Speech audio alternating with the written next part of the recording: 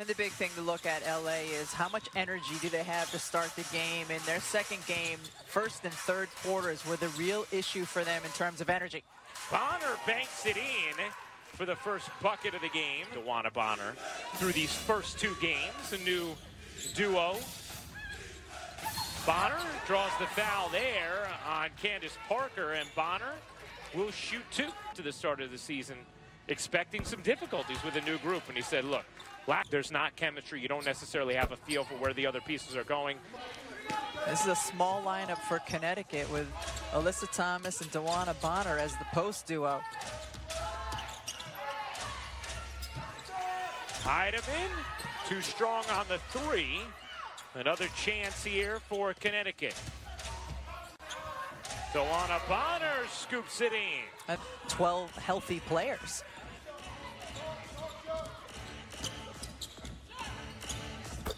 Bonner buries a deep three. It also affects how they're, pumping in sounds in arena. For good, Rye. How about you? I'm good. All right. I'm sure Brick's feeling good. Getting ready for halftime. Oh, he's so pumped for halftime. Natisha Heidemann squirmed in, couldn't finish. Bodies tumble, 4-on-4. Parker had it stripped. Good hands by Bonner. Basket hanging. Heidemann lays it in on what would have been a nifty deuce.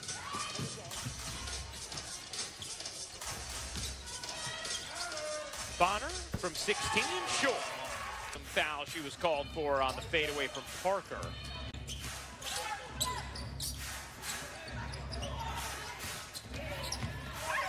Bonner gets a call here and will shoot two.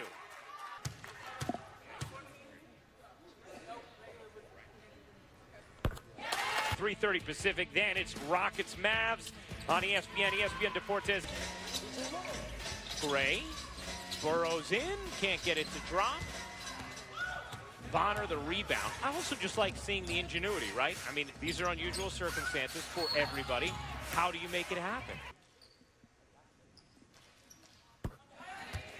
DeWanna Bonner continues to be very good getting to the free throw line.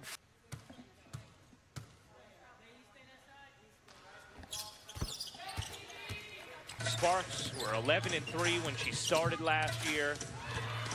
It didn't necessarily translate in the semifinals against Connecticut, but Raquana really had fit nicely with this group.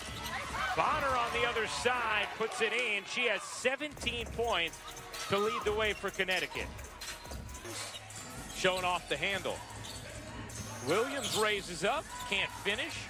Bonner the rebound. Little jockeying between TRP and Alyssa Thomas, and Raquana Williams blazing into the front court. Dumps it underneath, and the layup doesn't go for Nneka Ogwumike. And now a chance in transition for Alyssa Thomas, who lays that one in. It's now leading all scorers for LA.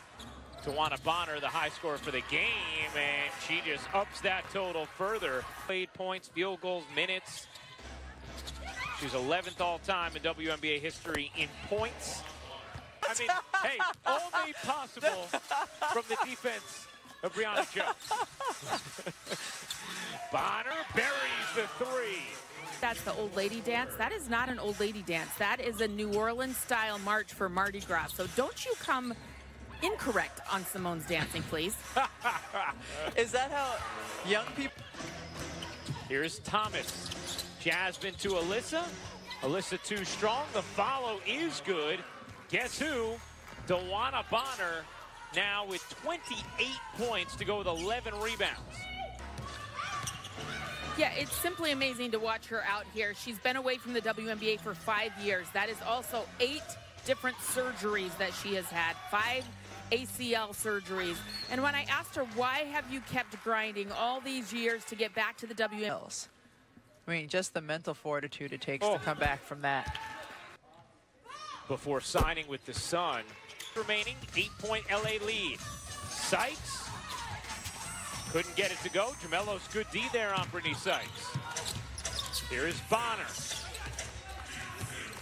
DeWanna Bonner finds the cutter, and Holmes lays it in, 10 for LA. How many buckets does she get every game just because she runs harder than the other post players? Lob inside, and another bucket for Bonner. Nothing here. Alyssa Thomas feeding Bonner. The turnaround is good. Play with a 10-point lead, 31.5 seconds to go. Gemelos' three is good.